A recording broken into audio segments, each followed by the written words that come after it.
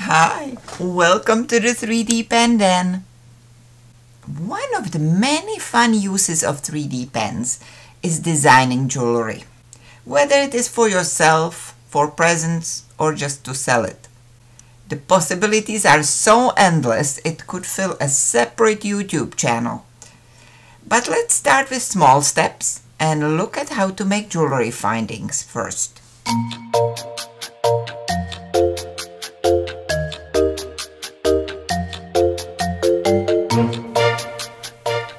If you are new to jewelry making, findings are the things that hold your jewelry parts together.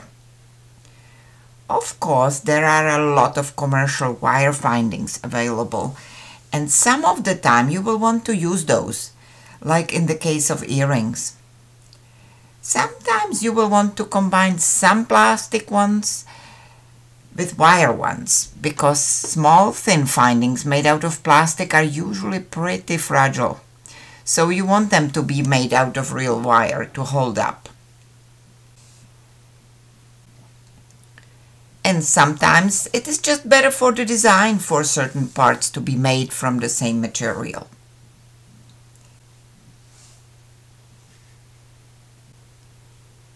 Here I have a neck ring and a hook, and I could really use a black jump ring to string this all together. Right here. So let's make one. The filament coming straight off the reel retains the curve of the spool.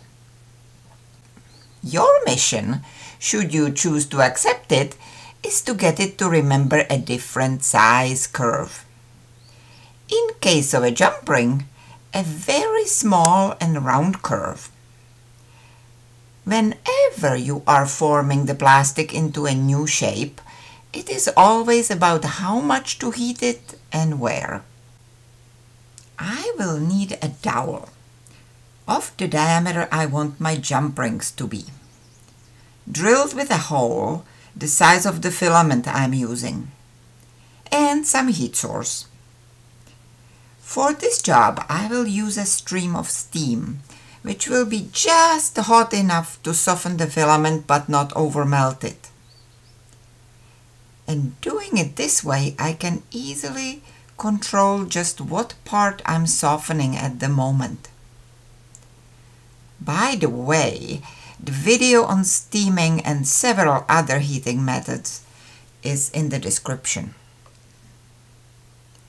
Let's see a piece of this process in real time, so you get the idea of how slow you have to go. When making a coil, I want to heat the filament just a little piece at a time to be able to control how it's winding onto the dowel. And I need the heat to be just hot enough to soften it, to curve it, but not so soft that it will stick together. Steam is the perfect temperature for that. And please note that this was only tested for PLA. It may not work for ABS. You would have to try it. Try to coil the plastic as evenly as possible. One strand right to the next. Do not overlap it, if you can help it. So you end up with the same size jump rings. Go slow enough for the heat to bend the filament without you having to pull at it, because some PLA filament stretches. For this particular job, you are better off with PLA Pro, which doesn't stretch at all and produces very even rings. It may take a bit of twisting to get the coil off the dowel. The longer the spring, the harder it gets to get it off the dowel. So don't go overboard with the length. Make more shorter coils instead. Here we go. Quite springy. Now we're ready to cut it. Right where it makes a full circle. And we have a jump ring. If you skip one circle and cut it in the next one, you will get what is called a split ring, which is basically a keychain ring, which has the advantage that it will hold things on it without having to be sealed shut. Which brings us to how to seal jump rings, should you want them to be super safe. Twist it till the two ends really meet, and use a wood burning iron with a skinny tip or a styrofoam cutter to seal it. Stick it together as fast as you can and hold it till it cools. And repeat. If you make jewelry regularly, you will know where to go from here. If you are new to making jump rings, you may want to first learn on a regular wire, so you don't have to deal with the heating part while you are getting the hang of this process. Now we can hang our pendant onto the neck ring right here. Seal it.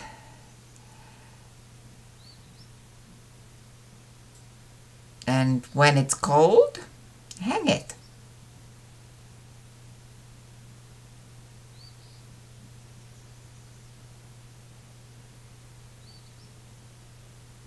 And we are done.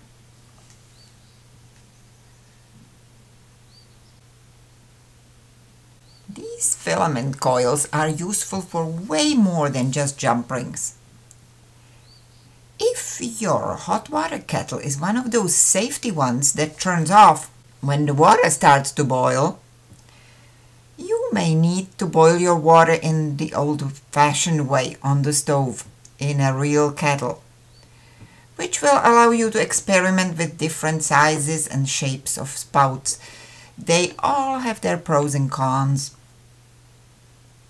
Now, if you make your coil sized strategically for the right size of your finger, you can have a whole lot of different ring components that you can then combine together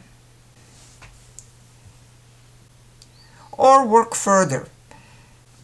Fun just never ends. Now, let's make the filament remember slightly bigger curve. This is as big as this size kettle spout can handle, I think. It is a PVC plumbing pipe of outside diameter about 6 centimeters. It says the inside diameter is about 2 inches.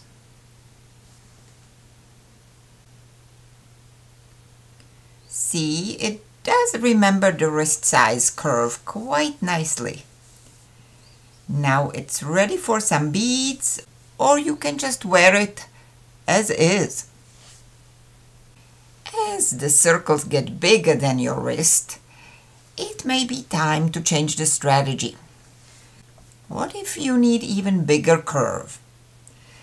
Perhaps even bigger than the coil that comes off the filament spool. I want my neck ring about the size of this tin, which also happens to have a convenient forming groove in it. I will cut the filament just a little longer so I have room to form the closing hooks at both ends. At this point, it would be convenient if the filament softened all over all at once. So let's just dunk the whole thing in the boiling water. It will become instant spaghetti, even try to stick to itself like spaghetti, but don't let it. It won't ever overmelt because the water never gets hotter than its boiling point. Form it and hold it until it's cold.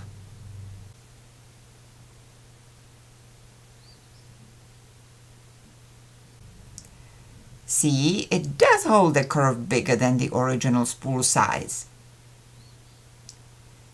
And now to the smaller kettle spout again to form the closing hook and an eyelet.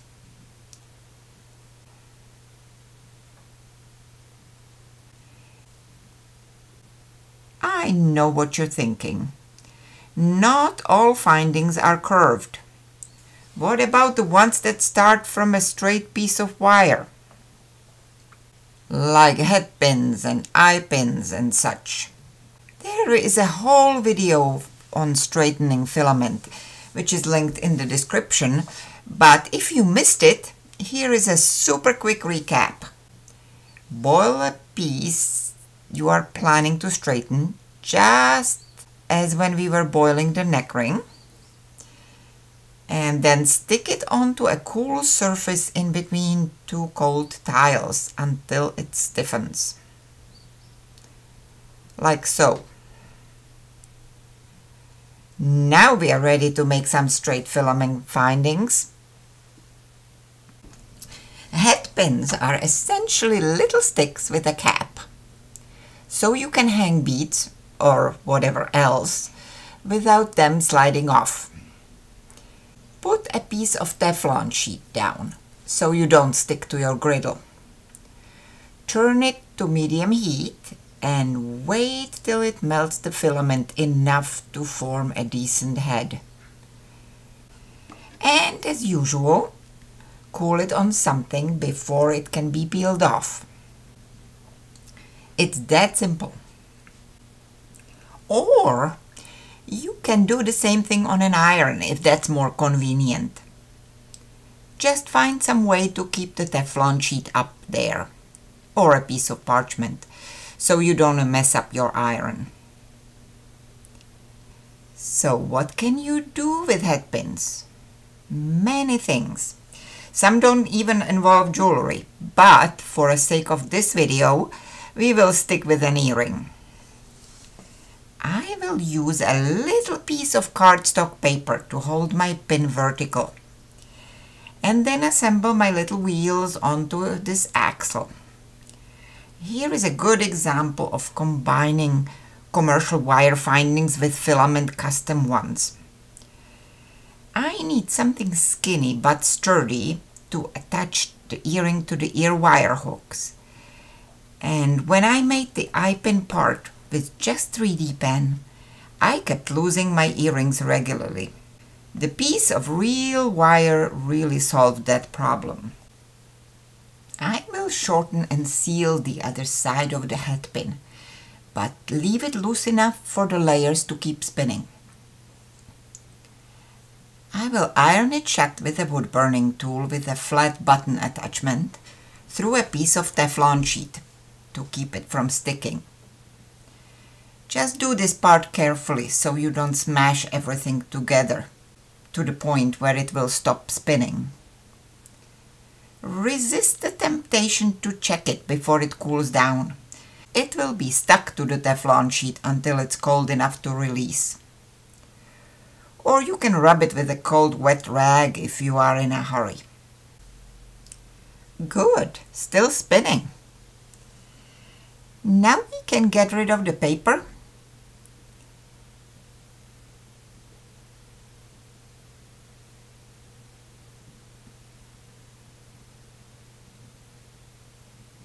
And hang it right here. You just saw me use a commercial eye pin, but you can also custom make those if the project calls for it. Grab your straightened filament piece with needle nose pliers so the end barely peeks out on the other side of the plier jaws. Steam and twist and hold.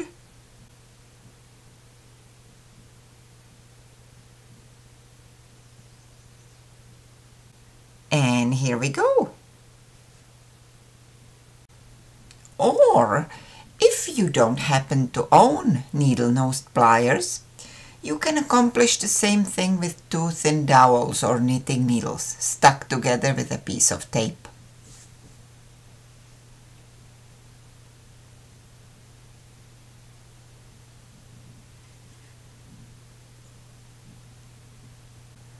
works just as well. Here I have a double-sided eye pin in white. Close up you may see that the filament usually slightly dents in the twisting process, which is rather difficult to avoid since we are softening it. But the way I'm planning to use this, it won't show much.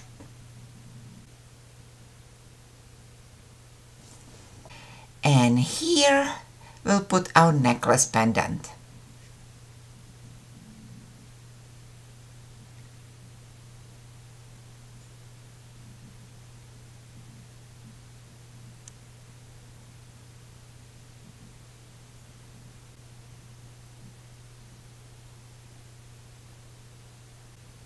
And we are done. Still spinning.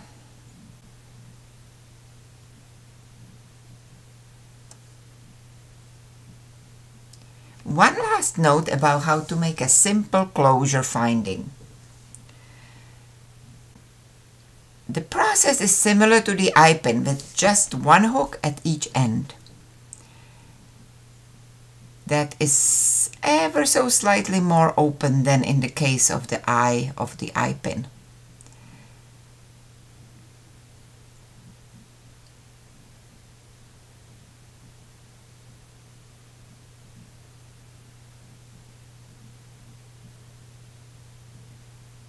So we can slide the width of the filament in. And now we can use it to close something.